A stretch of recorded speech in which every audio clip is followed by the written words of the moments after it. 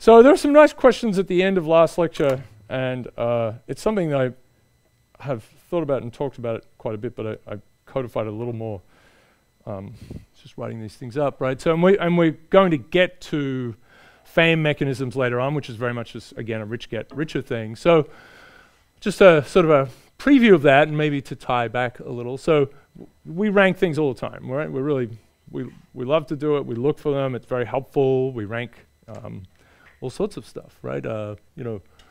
Schools, universities, right? Colleges, love the rankings. And it's not, we just can't help ourselves. And it's not, in some cases these things go horribly wrong, as we know, right? So we'll get to where these things do go horribly wrong and why later on, Mona Lisa and Harry Potter and these sorts of things. Dogs is the, does it say the right thing? Yeah. You should see this one if you haven't seen this one. Where is it? Yes. We rate dogs, right? There's just pictures of dogs. I think they're going into trouble recently for taking pictures of dogs, but every dog gets 13 out of 10 or 15 out of 10 and stuff like that. Nice, cute animal Twitter is pretty good. There's Twitter where you can see of despair and suffering and nasty things. But Twitter is quite diverse, and one of the nice things is cute animal things. Yeah, 13 out of 10, right. Anyway, so if you feel like you want to, wow, what's going on there? Okay, still gave it a 12 out of 10, said it wasn't a dog. Anyway, all right, so we rate dogs. That's a nice rating system there. All right, so we like doing this. And of course, because of that, suddenly you have a thing in front of you, and you, of course, look at number one, right? And I'll show later on in the course how we do that. Very gameable, right? Payola, famously in the music industry, you would pay, and to what extent it's done these days, I don't know, but you would just pay to have your song played more on the radio. And of course, you just hear the song over and over again, and you think, well, it can't be that. Must be okay, right? John Barron. Anyone know John Barron? Does anyone know who this is? So this is a persona that Trump used in the 80s and 90s to call into places and say that Trump was awesome. It's quite amusing. You could look this up. It's a Wikipedia piece. I mean, there's a Forbes reporter who has recordings of it. This is how he got onto some billionaire list or something. He would call up and say how much money Trump had. And it's obviously Trump. I'm not even being, it's not even a political, this is just this bizarre. So let's see if this works. I don't know if it's popping up properly. Yeah, pseudonyms of Donald Trump. So John Barron, David Dennison, maybe you know about, and then John Miller is another one. He called up people, to talk about his, It's like he's a good guy. So there's a long piece about this, how he got himself on the Forbes 400 list. And a big part of it was this guy who worked for him, John Barron, who caught up and... anyway, so, that's another way of gaming these lists. I mean, it's exactly what he did. It was gaming a list to get on it.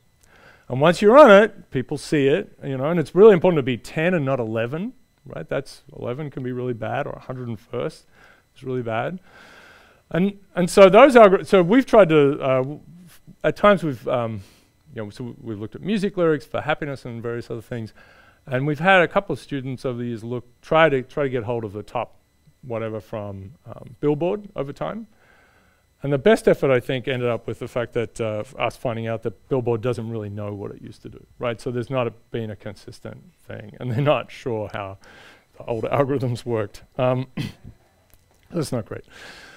So, of course, now we live in a world of black box algorithms, ranking things for us, right? Presenting things in feeds. And usually people get upset when that comes along. So Facebook started using a news feed kind of structure in maybe 2008 or 2009. And there's a lot of outcry. People were upset about it. And they're like, I just want my time-ordered feed. And they went back and forth making that an option. You could click on it and so on. And Twitter is finally now messing with things in that way too. People are also upset about that. Instagram switched at some point, even something like Strava, which is, for cyclists and athletes and so on. That's moved to an algorithmic feed, which is it doesn't make any, like you don't know why, right? Okay. So these are these opaque ranking things, and of course if you don't have a clear way of doing it, I mean there are all these problems with these other rankings, but now you're in this situation where you know, whoever runs those algorithms, either they understand it or they don't, right? So you've got some dials on this box, you can tune things up and down. So these are gameable, right? Potentially gameable, but it's hard, right? You can't just call in and pretend to be someone. You have to do some pretty heavy-duty stuff.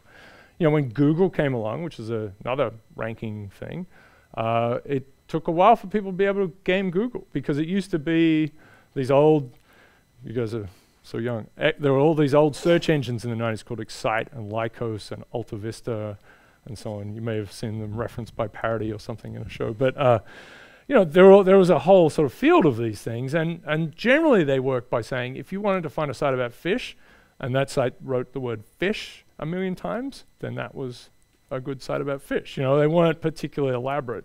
So the gaming for that was to put this sort of invisible metadata thing at the top of your page with the word fish 1 million times, right? And you know, it was pretty straightforward. It's an arms race. But Google comes along and it's a big network story, right? You have to have pages have to point to each other and so on and so on, and it becomes it's a singular value decomposition thing. But it becomes this, and it's a random walker thing as well. All those things fit in there. But the idea is, you know, this is a good page. This page we trust. We've decided we trust because it's pointed to other pages that we trust, and so on and so on. So there's this big reciprocal thing. And that's harder to make. But of course, eventually people figured this out and started to make all of these pages pointing to each other. So you can't just make one page. You have to make a little sea of them and get them to point to each other, and then you can trick Google. But you know, then Google evolved beyond that. But it took a longer time. So if you want to mess around with Facebook, again, you know, you need to have some real skills. So, of course, then you can dial these things up and down. You can choose actively to make things spread really strongly, right? Based on if it's getting a few clicks, you can just present it to more people, right? It's not really a list that people now look at. You can just push it out in front of them in all sorts of ways. All right, there's a Spider-Man reference, or possibly Voltaire. Anyway, so I was thinking about this, you know, for many years, and Instagram has been, obviously I'm going to mention this, but Instagram has various problems, right? There's a lot of self-image problems with Instagram, people seeing people who are, you know, better than them, which we'll get to, unfortunately, I think might be just a feature of social networks, just, you know, on average. I've mentioned this, your friends have more friends and so on. So just built in. But Instagram has avoided having regramming, right? Not like retweeting or sharing things. It doesn't have that. So that tamps down the forest fire kind of nature of these, some of these social media outfits that, you know, usually, yeah, they want you to spread it, right? So it takes off. But there's none of this. So it's sort of, and links don't work, right? You can't put links in. You can put a link in it, but it's not live. So that sort of just slows it down. And this is all very controllable. I mean, that's a very structural choice. But, you know, in the black boxes, you can also tune the knobs a little bit to, you know, maybe not push things out as much. And we'll look at voting later on, depending on how much something is presented to people as a function of past success.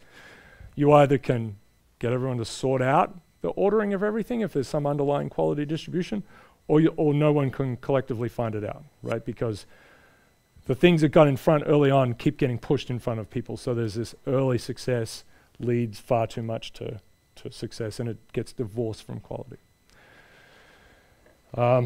So, you know, people want that, right? They keep asking for it, but in fact it could lead to, you know, disaster. So, and New York Times, which has all sorts of terrible things come out of it, but there was an interesting piece here which lists a few of these things, and I think regramming was one of them. Do I have it? Yes. I guess it's here. Yeah.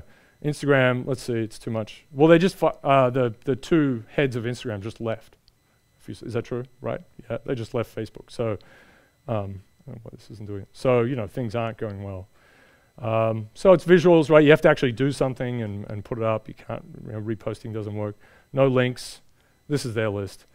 And then no regramming, I guess. was in there as well, and bad actors are unavoidable, but it's containable. Maybe, yeah, but it's interesting. I mean, Facebook has come under a lot of scrutiny, of course. Anyway, this is this rich get richerness, and of course we're moved a long way away from that model, but it's there, right? There's this replication, more elaborate ways of doing it. You know, now we've got this big sophisticated panopticon that's getting everyone's information and feeding it back to you, right? And there's some way of doing that. It's not a simple adding up beans thing. Oh, it's adding up lots of different kinds of beans. All right.